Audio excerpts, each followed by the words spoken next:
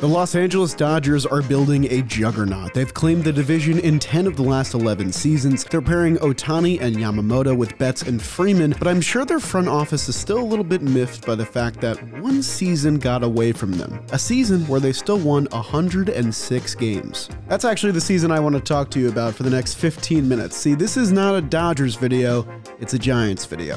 In 2021, out of nowhere, the Bay Area juggernaut combined a new coaching staff, a veteran roster, a flurry of under-the-radar signings and trades, and a decent bit of luck into a magic 107-win season that still makes no sense. In the 2 years since, they've been a shell of that team, unable to recapture the magic of that year. In another offseason missing out on the big fish free agent, the team feels a bit directionless these days. So let's take a step back and examine how exactly this year came together. If you guys enjoyed today's video, make sure you leave a like on the video and subscribe to the Jolly Olive channel. I'm getting really close to hitting 100,000 subscribers and I could really use your help getting that plaque, so thanks in advance. Let's first talk about how this team was built. They were coming off a sub 500 record in the pandemic shortened season. The team parted ways with the likes of Tyler Anderson, Drew Smyly, Trevor Cahill, and Trevor Gott, looking to improve upon a 4.64 team ERA from 2020, which ranked 18th in baseball. And they added Alex Wood on a one-year deal to shore up the rotation. Alex Wood is a really good player. He's been around for a while. You should probably know who he is if you're a baseball fan. You should really know who he is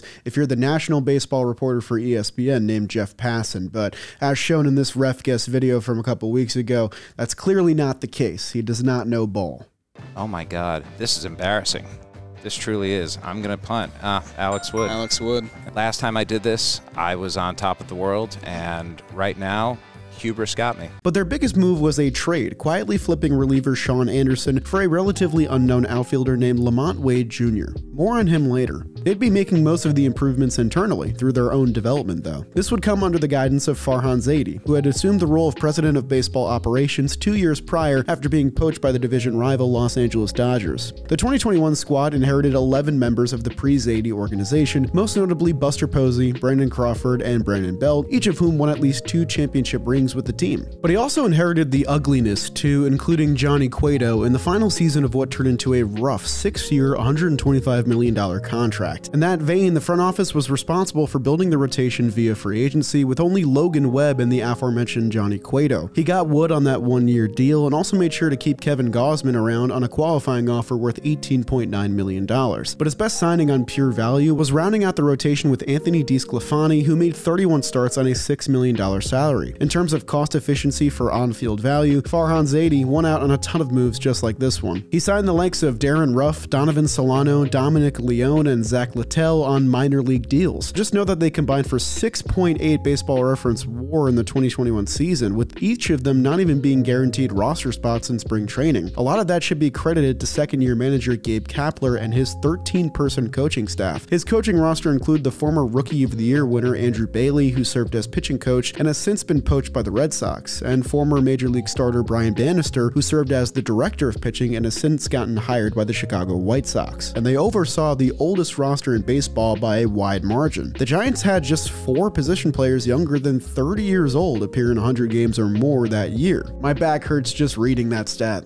With all of this being said, PECOTA projections had them at 75 wins and a 4th place finish. No Fangraphs writer predicted that they'd even make the playoffs. These seemed a little modest, but not overly unfair. At the outset, picking them to set a franchise record with 107 wins seemed far more ludicrous. The Giants offense still had plenty of question marks heading into this season. Buster Posey, who had just a .688 OPS in 2019 and didn't even play in 2020, was coming back for what would become one final season at age 34. Brandon Crawford hadn't had an OPS plus above league average since 2016, and at age 34 as well, it looked as though his best seasons might be behind him. Alex Dickerson, Donovan Solano, and Austin Slater were among the class of relatively unknown Giants players who had stellar 2020 seasons, but in such a small sample size, could the team really rely on these guys over a full 162 game schedule? When sized up against the other titans of the National League West, it was hard not to prefer the potent, star-studded offenses and pitching staffs of the Dodgers and the Padres. But in a pleasant surprise, the Giants booked 16 wins in April, good enough for a half-game lead in the division. Their team weighted runs created plus of 90 ranked middle of the pack, but would steadily improve as the season progressed. Buster Posey specifically shined in April, carrying the load with a 1.123 OPS and 6 home runs in his first month playing baseball in nearly 2 years.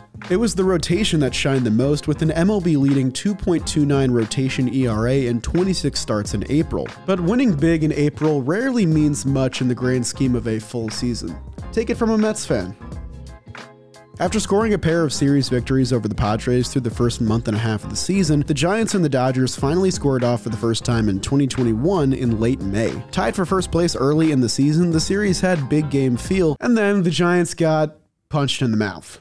The Dodgers walked into San Francisco and swept their rival, outscoring them 19-9. Despite the early success of their rotation, it was clear that the Giants' offense needed to do more if this team was going to go anywhere. Luckily for them, they got their second shot at their rival fairly quickly, heading over to Chavez Ravine just 4 days later to open up a 4-game set. The offense came to life here, homering twice in each of the 4 games and winning a clutch game in extra innings on this absurd catch from Mike Tauchman. Speaking of those 2 home runs per game, the Giants would lead all teams with 46 home runs hit in May, and this would become the recipe for their success all season long. The Giants closed May with a 34-20 record, again with a half-game margin in the National League West. Get used to that closeness. The Giants were within 1 game of either the Dodgers or Padres in over 50 different days of this long 6-month campaign. They had one of their best wins of the season halfway through their next month in June. They hosted the lowly Arizona Diamondbacks, with the opposing team in the midst of what would become an MLB record losing streak on road games. However, Arizona threatened to end their slump early with a quick 7-0 lead at the end of 2 innings. What seemed like a curse-breaking win for the Snakes would turn into a signature victory for the San Francisco Giants. The way they did it? Their 3 best weapons: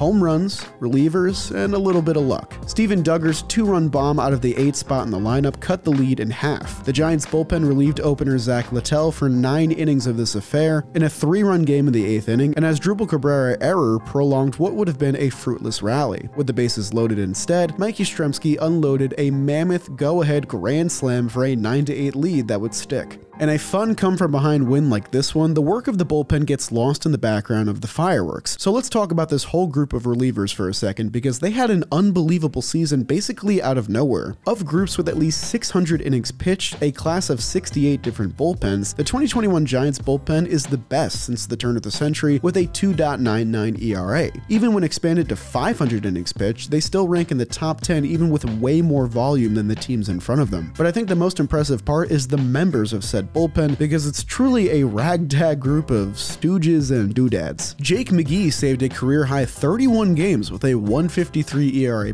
throwing only 4-seam fastballs 90% of the time. He didn't even pitch last year. Tyler Rogers led the league in games pitched with a 2.22 ERA, even though his top speed was 83 miles per hour. Dominic Leone pitched to a 2.75 ERA+ in the best run of his career. The most recognizable face from this group, Camilo Doval, only pitched half the season for the team. They appropriately led all MLB teams with a 1.99 collective ERA in June. Despite losing 2 close games to Los Angeles to close out the month, the Giants finished their 3rd straight month with at least 16 wins and still kept themselves a game and a half ahead of the Dodgers in division standings. While we've been giving a ton of shine to the pitching staff and how they were built, the offense, which ranked 2nd in baseball in home runs at the end of 3 months of play, was certainly doing their part. Buster Posey was playing at an MVP level, but it goes beyond just the heart of the team. Brandon Crawford's 2021 season is one of the most peculiar years of the entire modern era. Usually revered for his stellar defense, Crawford was blowing his career slash line out of the water, with a serious progression in plate discipline and numbers against fastball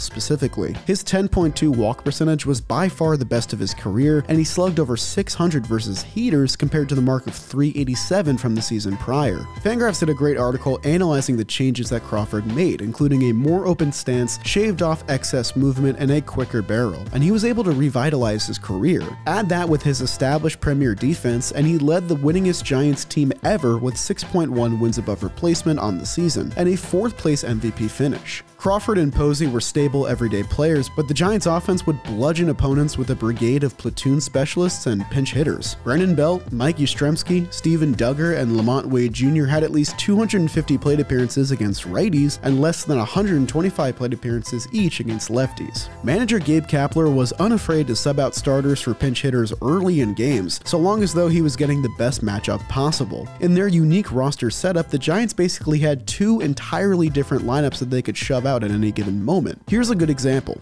After playing just 9 games in the first 2 months, Lamont Wade Jr. found his role with the Giants. The aforementioned trade acquisition broke out in June, and he was a regular starter atop the Giants offense for the remainder of the season. He closed 2021 with 18 home runs and a 117 OPS plus in a breakout season at age 25. But he was primarily a platoon guy with over 300 plate appearances against righties and just 42 against lefties in the entire season. The way the Giants got away with this is by using Darren Ruff on the other side. Ruff clubbed 16 home runs and an OPS over 900 in his first regular MLB season since 2016, spending time in Japan to recoup his value. He did so facing mostly lefties, the opposite of Wade Jr. When we combine these two guys' numbers in their dominant splits, they amount to an 898 OPS and 27 home runs. This platoon brigade was featured at many different positions. Tommy La Stella and Donovan Solano shared second base. Mike Yastrzemski and Austin Slater shared right field. The Giants didn't have world-beating talent in their lineup, but they put their guys in position to succeed day in and day out and gave them rest when they needed it. They had 15 different position players play at least 75 games and had 10 different hitters with at least 10 home runs. In fact, the Giants team clubbed the most home runs by a squad ever without having a single 30-homer player. The 2021 Giants were a perfect storm of career years, pristine health, and maximized value from quiet roster moves. It's hard to quantify how exactly they pulled this off without shrugging your shoulders and attributing it to luck, but 107 wins isn't exactly any normal lucky winning season. It's one of the top 15 best seasons in MLB history in 162 full game schedules. The Giants scored 2 more clutch series victories against the Dodgers in July to take their season record against the Juggernaut to an even 8-8, with 1 more series left in September. These 2 squads were the 2 best teams in team ERA in August by a decent margin. For the Giants, a big contributor was their transformed rotation. Zadie did well to acquire the components of this rotation at low cost, but it was on the Giants pitching lab to actually help each of them execute their plan. That involved pretty drastic arsenal changes to their 3 biggest starting pitchers. After a rough 2019, the Giants scooped up Kevin Gausman for the 2020 season and saw him make 10 solid starts. In those games, he was incredibly efficient with his split-finger fastball, garnering the best opponent's average in the league at a .097 batting clip. So, an easy, big resolution for 2021 was to simply throw that pitch more and rely less on his slider and changeup, and such a simple adjustment was very effective. Gausman's splitter remained lethal despite adding nearly 8% to its usage. He plays 6th in baseball with his 2.81 ERA and 227 strikeouts, finishing 6th in the National League Cy Young voting. But he couldn't hold up this rotation all on his own. For someone like his teammate Anthony DeSclafani, less was more, instead of more being more.